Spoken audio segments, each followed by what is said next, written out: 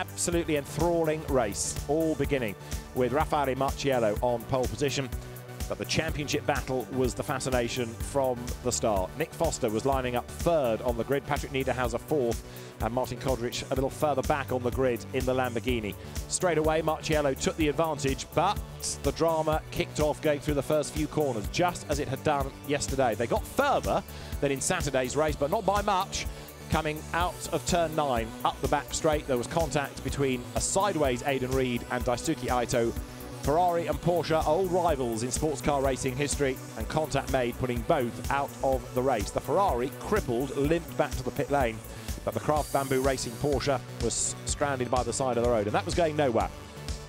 It meant the safety car had to be deployed, and it was a lengthy operation to get the car out of harm's way and get the circuit clear. Battle rejoined after the safety car period.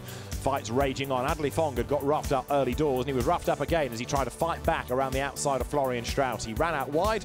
That let Hiroshi Hamaguchi go past, almost giving as well Shea Davis the chance to pounce in the Porsche. The Hamaguchi Mapelli Lamborghini was on a mission, but then out wide ran Patrick Niederhauser, possibly contact from Alessio Picariello, and damage down to the back of the Mercedes. It limped to the pit lane, and the Grupper M car was a retirement on the spot.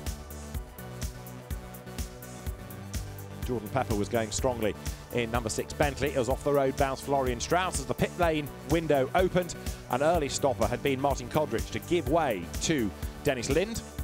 And then as the pit stops unwound, it was Sandy Stuvik that took over the Porsche from Shea Davis. Dennis Lind was on track just ahead of Nick Foster. They were on different laps, the Ferrari yet to pit. When it did not serve the extra 15 seconds for winning yesterday's race. It got called in for a stop-go penalty to make up the difference, and it didn't do it. It stopped and went, but didn't do the time.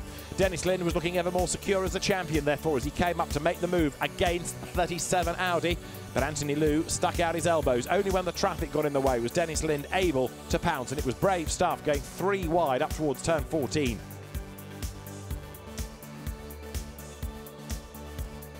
And then the leader, Alexander Matschul, in strife. The car slowed right down coming out of turn 3, parked by the side of the road, briefly rejoined, but ground to a halt once again. And that gave Dennis Lind the race lead, the race win, and the championship to go with it.